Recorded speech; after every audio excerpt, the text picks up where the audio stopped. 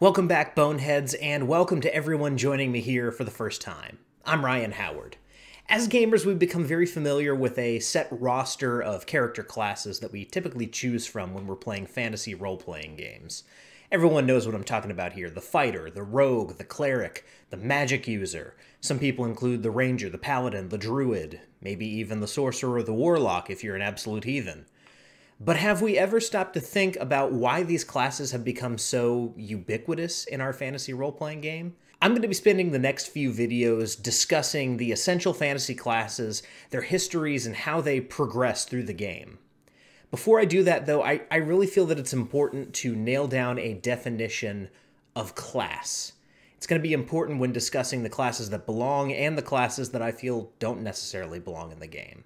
So in this video, I will be laying out my criteria for classes, what constitutes a class, and how that definition of class impacts the game and a character's progression through the game. Now, before we get started, remember to like, share, and subscribe. If you enjoy what I'm doing here, that's the best way to help me continue doing it. Now, let's discuss my definition of fantasy classes.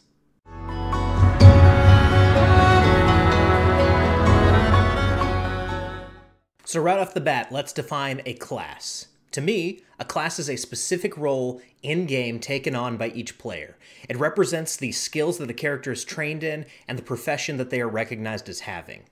I feel like every class has to have a clear path of progression that takes players from itinerant adventurers all the way up to positions of power, influence, and responsibility within the game world. And lastly, I feel that a class must be broad enough to encompass multiple different playstyles, but also specific enough to ensure that no class has major overlap with another in their responsibilities and skills.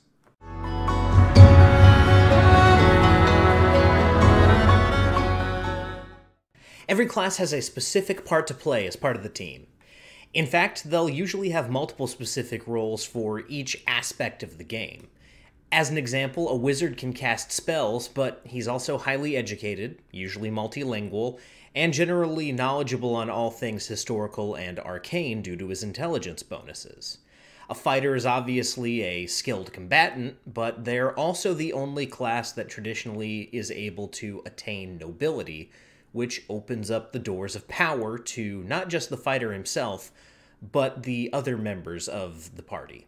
A thief is generally nimble, skilled, and silver-tongued, but they also have combat utility with their backstab and sneak attack abilities.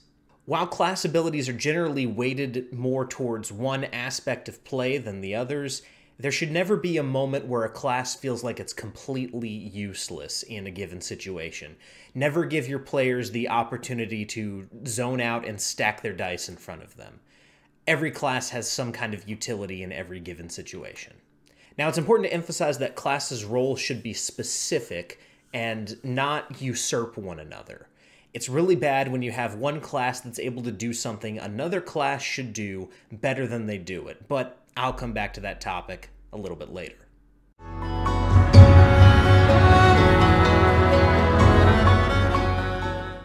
Every class is a trained profession. It has defined skills, it requires instruction by a master, and it has a series of associated duties that any reasonable person would expect a member of that profession to be able to perform.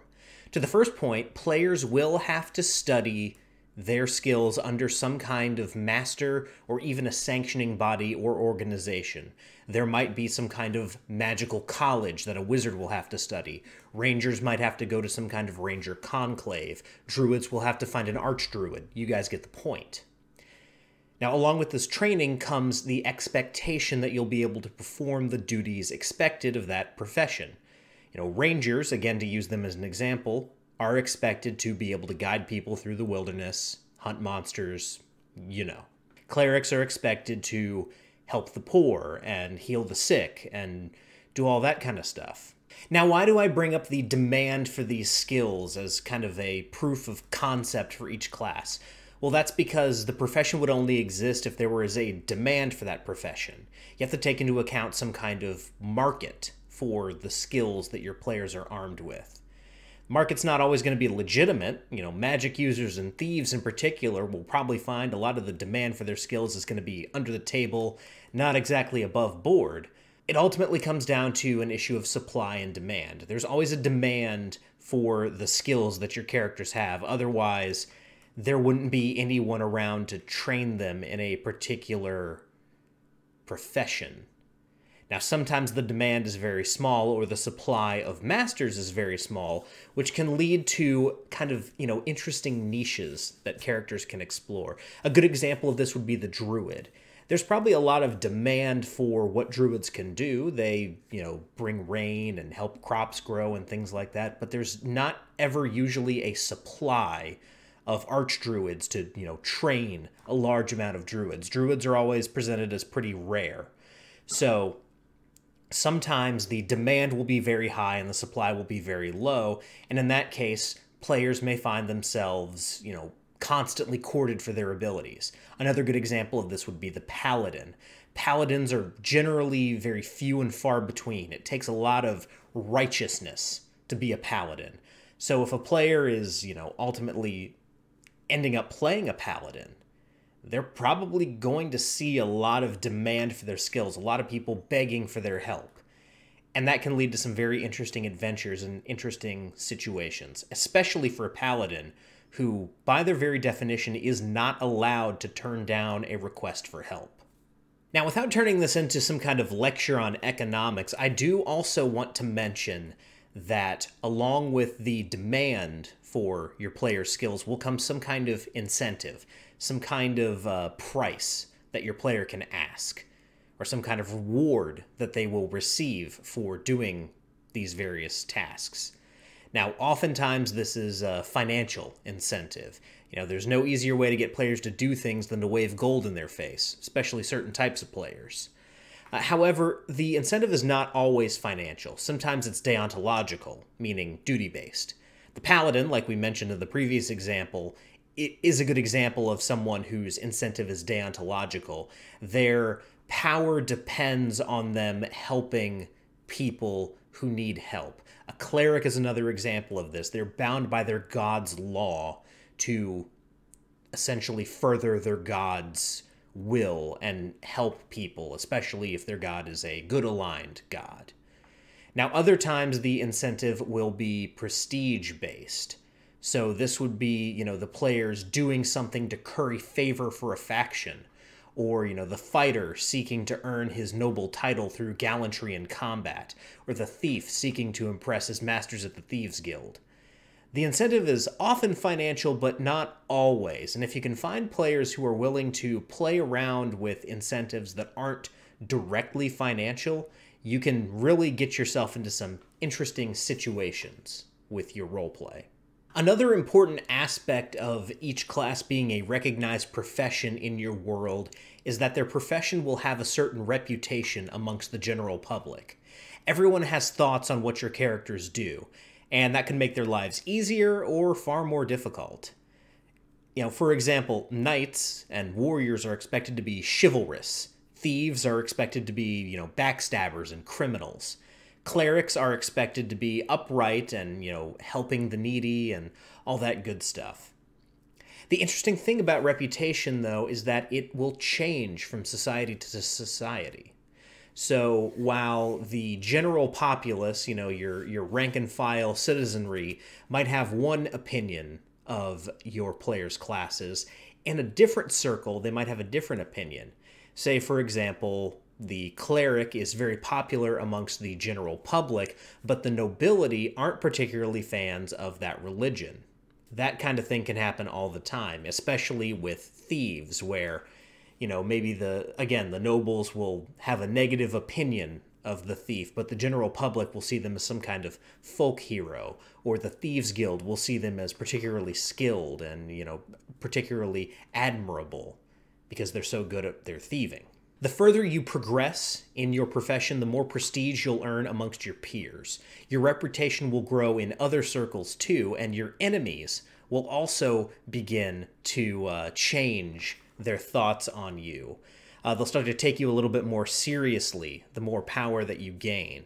So, your bounty on your wanted posters will go up, or they'll start sending more soldiers to sniff out your location. That's the thing about reputation. It's a double-edged sword. It's good and it's bad, and you can't have a good reputation amongst all aspects. There are very few people who have a generally good reputation. It's pretty much, The Rock and The Rock. That's about it.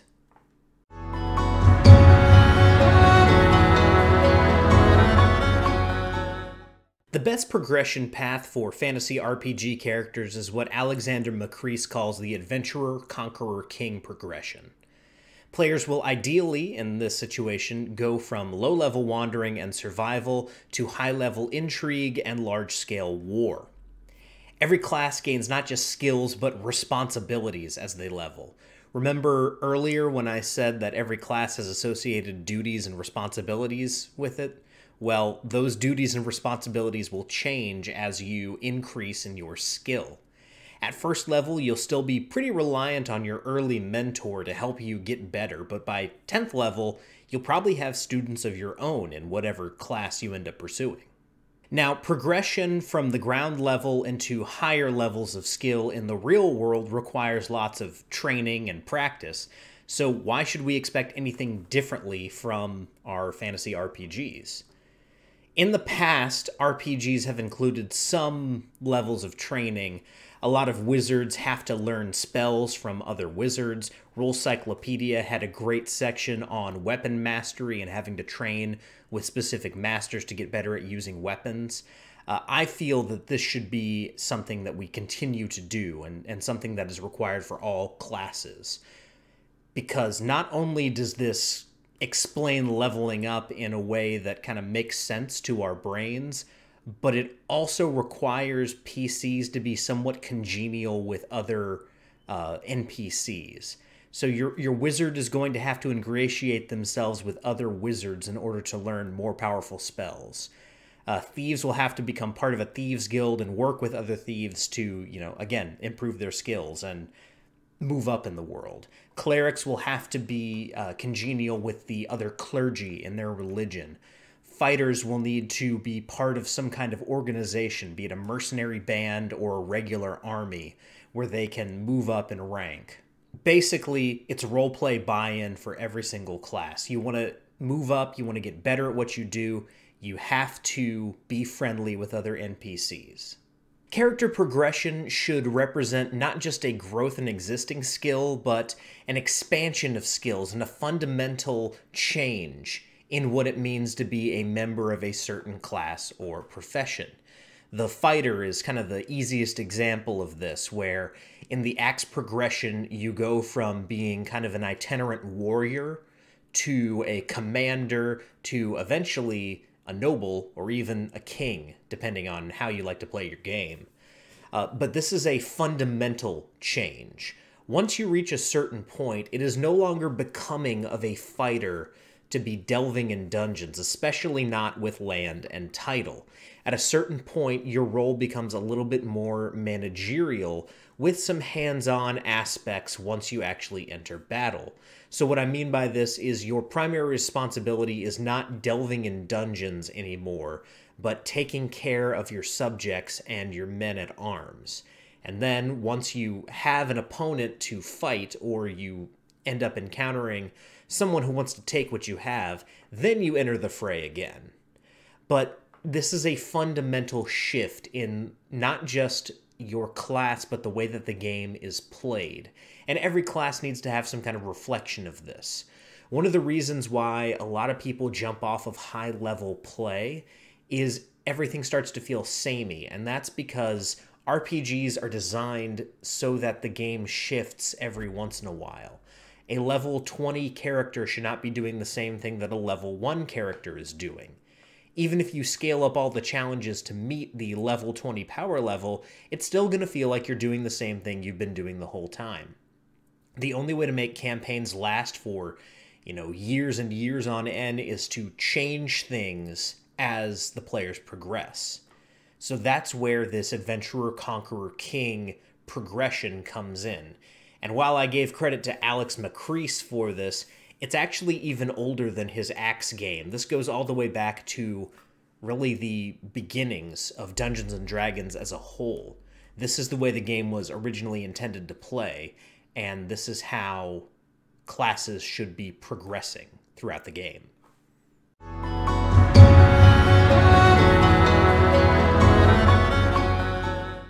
Every class needs to be broad enough that different players can play the class in different ways, but specific enough that it keeps players' roles distinct from one another.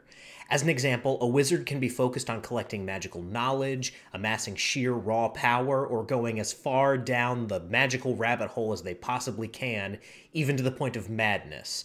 However, they should never be able to wear heavy armor, command soldiers, or fight with great weapons. That's the domain of the fighter, who likewise should never be able to cast a spell.